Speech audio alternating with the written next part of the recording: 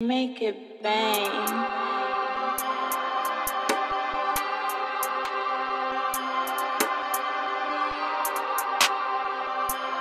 It's alive.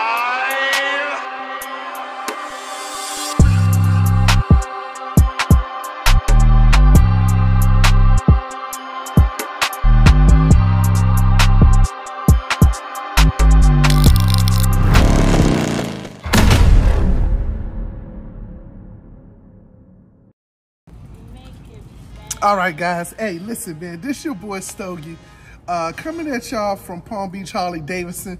Thank you for subscribing to the channel. I really appreciate it so much. Y'all have no idea how much. One thing that I wanted to talk about today, be it November 1st, okay? Be it that it's November 1st, we are coming into the last quarter of 2024, okay? So we've had an interesting year in Harley. You know, just like I said, it's been an interesting year. I like to talk to people about it, you know, give them some basic content or some texture of the year. The crazy part is that out of all of the stuff that we've been going through this year, Harley Davidson, the company, right? Like not the dealerships, but the company on a whole, is up about 12 to 15% overall over the year, right? So they've sold more motorcycles in 2024 than ever before. Now, I'm sorry, versus 2023, okay? Now, the good part is that it's multiple reasons why, right? Like I think we could have sold more if we didn't have the whole woke scandal, you know, a couple of months ago that people were very adamant about. That has died down a lot. Even though people initially reacted, Harley consumers are still basically Harley consumers for the most part.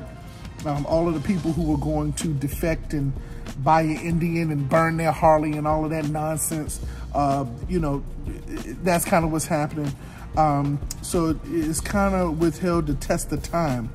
I think that the new model change is another reason why the dealerships, Harley Davidson, the motor company, has done very well in 2024. I think some of the color schemes and the CVO ST, the CVO Road Glide ST 2024 has brought back some life.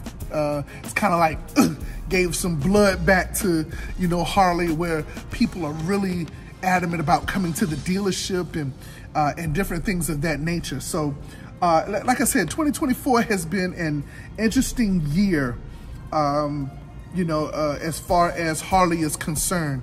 The things that have happened with the election, things that have happened with the economy have caused financing and different things of that nature. It's caused us to maneuver a little differently. It caused us to make changes where Harley has done all types of financial options in order to help consumers buy bikes, right? So 2024, even though it was a rough year economy-wise, the interest rates, if you had, you know, probably a 680 or higher, you probably had some of the best interest rates you've had pound for pound in a long time with Harley. So these are some of the good things. Now, I'm going to do another video on my top 5 Harleys in 2025. If you look at episode 112, I did the 5 worst Harleys. Man, that was, and what I meant by worst was not just motorcycle sales, because it's not always about that, but it is about, you know, street cred. You know, do you see that bike on the street? Do you see people talking about it online? Do people call into the dealership about it? Do you see it on social media anywhere? And it's certain bikes that you just are not going to see. Okay, and people have bought them, but you probably, it's a very high likely chance that you haven't seen these bikes. So make sure you watch my episode 1, I think it's 112 or 111, you know, top 5 worst Harleys in 2024. I'm going to do a top 5 list of 2024's of the best Harleys. So you'll see the most common ones, and you'll see the ones that are always, people are talking about it. They're always on the phone about it. You always see them online. So you'll see those too. But the whole 2024 year, man, like I said, it's been kind of like a roller coaster, you know, it's been kind of like a roller coaster. I think that sometimes, you know, people are changing the dynamic of how Harleys are doing. We have a whole new class of people coming in every single year, getting into the Harley game, right? I'm talking about from people who are on the beginning level, who have never ridden, and they're fresh out of the motorcycle school, or there are people who have over 300, 400,000 miles on multiple bikes over their tenure, their lifetime of motorcycles. So the culture is changing, right? The dynamic of Harley is changing. And if you're not with the changes, then it just kind of is what it is. If you think that Harley is going to bring back the old school knuckleheads and shovel heads, and you know, if you think they're going to bring that back, man, nah, that's not about to happen. It's unfortunate, but it's not, okay?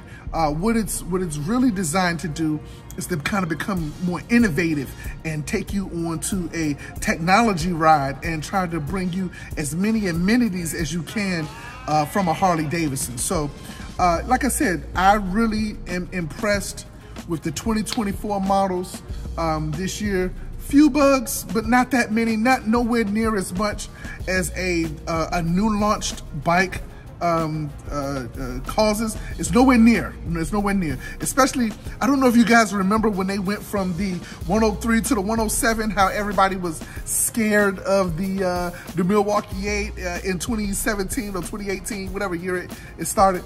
But they were all scared of the bike, right? No, I like my twin cam, da da da da da. And now everybody's on Milwaukee 8. They've kind of perfected that motor now, right? Like, you don't really hear any problematic Milwaukee 8s. That's kind of like the cool part. But as far as technology is concerned, the things that they're doing, man, you know, like I said, man, the one thing that I really want them to do in 2025 is to put adaptive ride height on the bikes with Milwaukee 8 motors, right?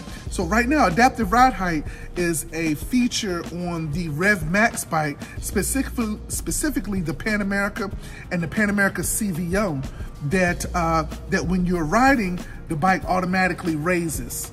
And then when you're slowing down, the bike automatically lowers. It gives you better suspension. It gives you a better riding position when the bike is up a little bit higher when you're riding versus lower from you bottoming out while you're riding. But I would love for them to put that adaptive ride height on one of the 2025 models. You know, it's just certain bikes, man, that, like I said, just disappointed me this year. I don't really want to go into it right now. I think that's another video for another day.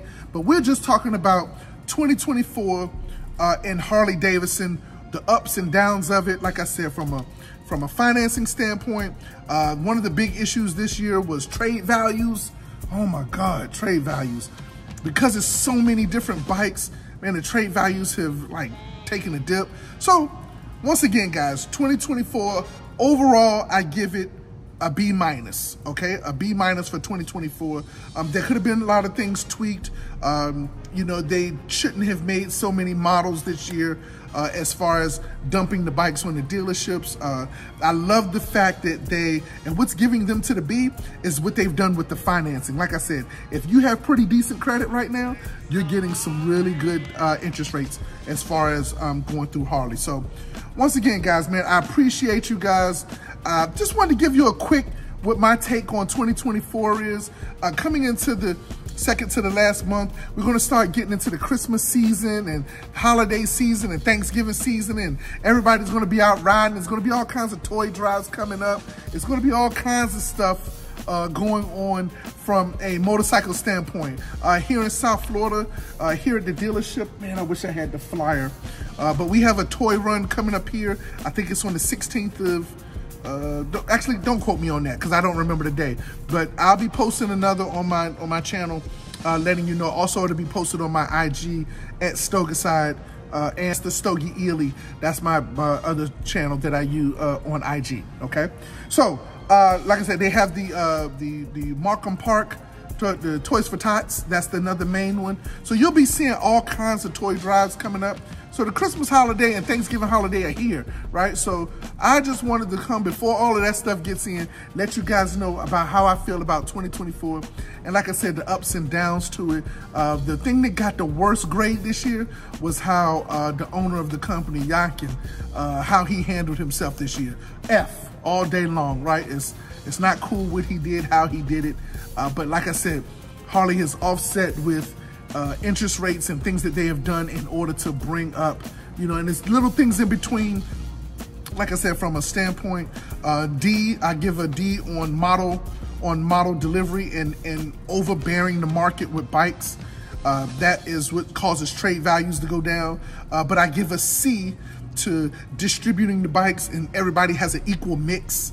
And then I give a B to the fact that the color combinations and the new model releases were really good this year. And then A was the financing, right? Like these interest rates that they've had, you haven't seen these in a long time with Harley. So I just gave you a grading scale of some of the different things that I thought of why 2024 was such a good year. Listen, guys, I appreciate you once again. Thank y'all for subscribing to the channel, man. Make sure you like, comment, subscribe to the channel, right? We appreciate everything. Let's go.